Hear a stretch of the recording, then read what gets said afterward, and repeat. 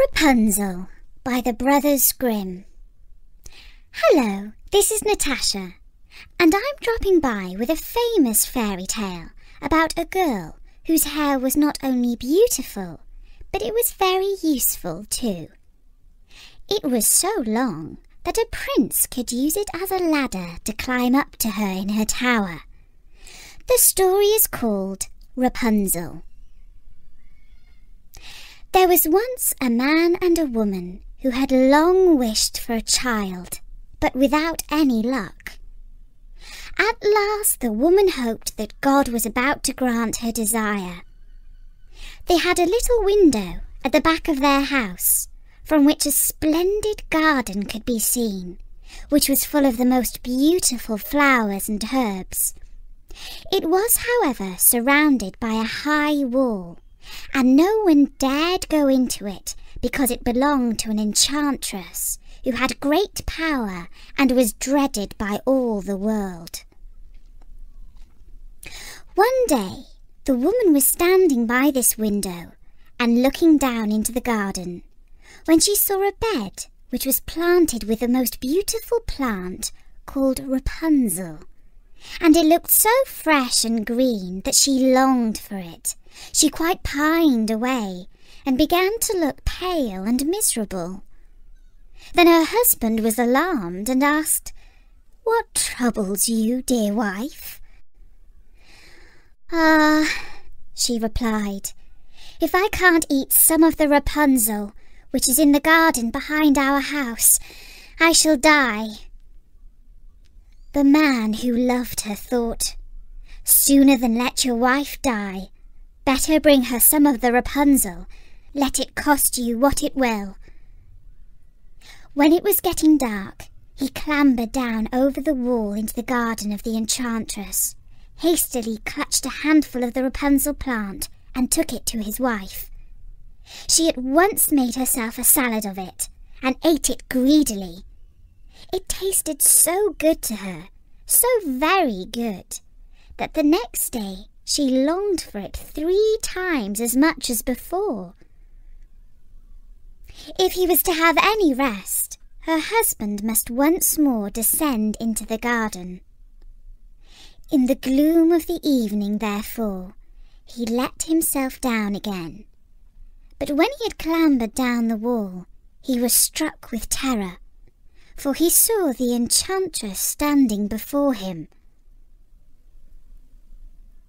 "How can you dare," said she with an angry look, "climb down into my garden and steal my Rapunzel like a thief? You shall suffer for it." "Ah," answered he, "let mercy take the place of justice. I only made up my mind to do it out of necessity. My wife saw your Rapunzel from the window and felt such a longing for it that she would have died if she had not got some to eat."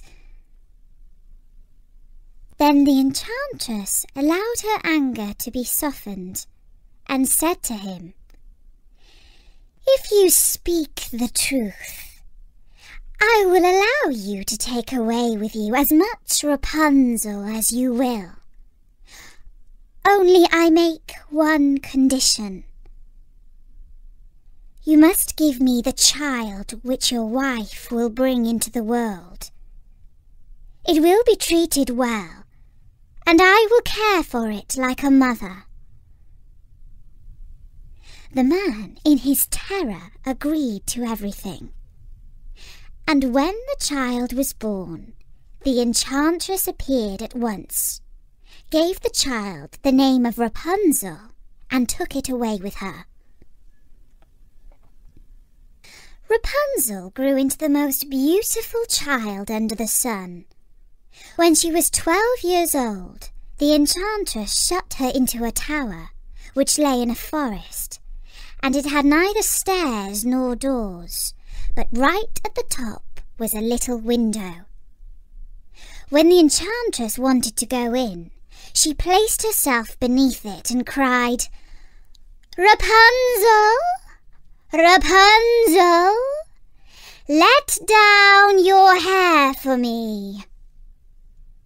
Rapunzel had magnificent long hair, fine as spun gold, and when she heard the voice of the enchantress, she unfastened her braided tresses, wound them round one of the hooks of the window above, and then the hair fell 20 yards down, and the enchantress climbed up by it. After a year or two, it happened that the king's son rode through the forest and passed by the tower. Then he heard a song, which was so charming that he stood still and listened. This was Rapunzel, who in her solitude passed her time in letting her sweet voice sing out. The king's son wanted to climb up to her, and looked for the door of the tower, but none was to be found.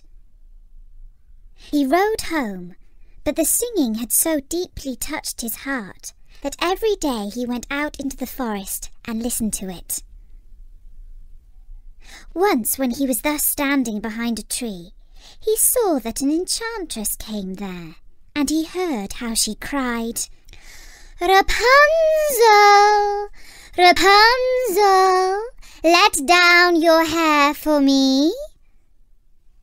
Then Rapunzel let down the braids of her hair, and the enchantress climbed up to her. "If that is the ladder that leads to the top, I too will try my fortune," said he.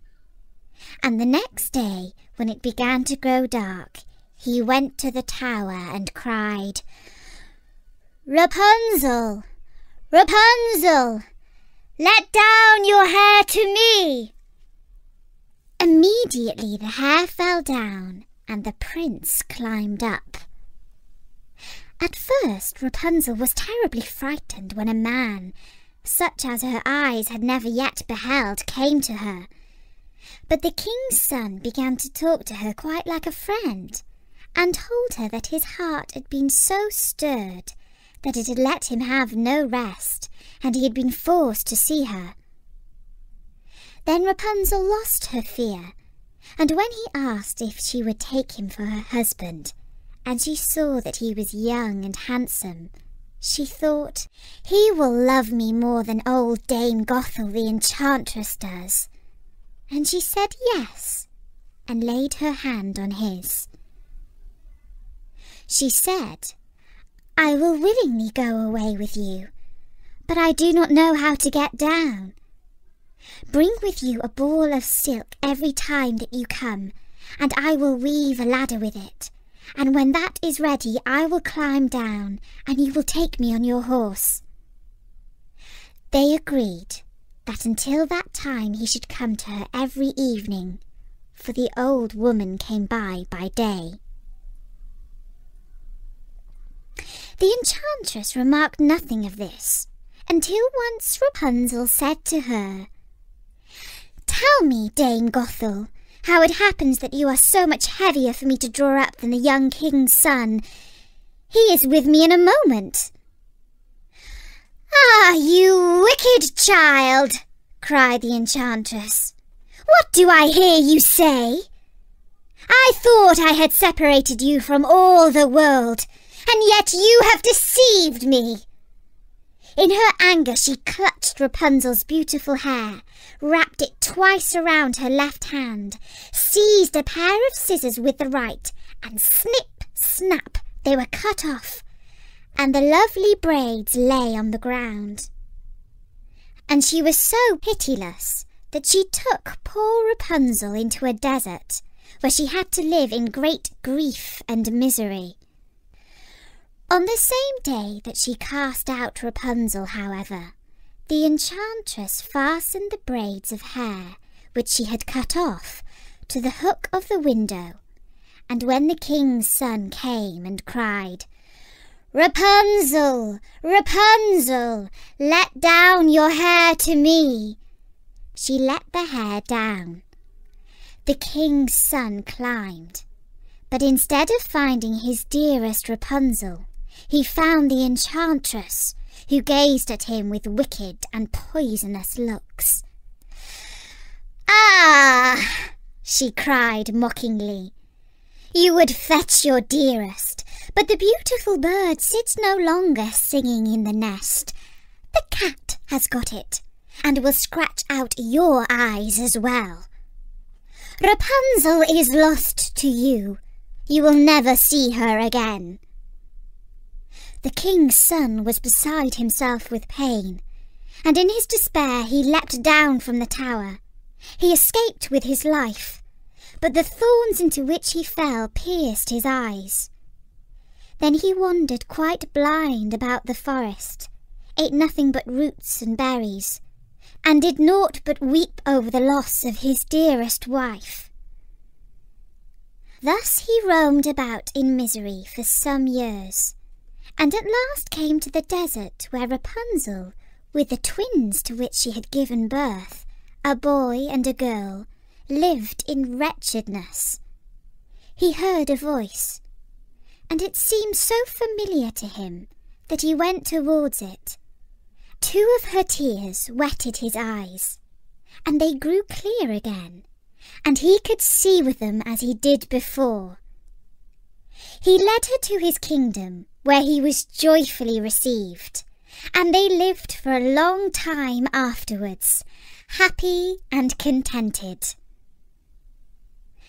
And that was the story of Rapunzel by the Brothers Grimm.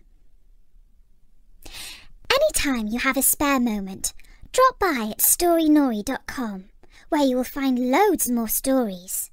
We have famous stories which you might have heard before, but I hope you'll enjoy listening to them again. And we have lots of new stories too. So come by and listen.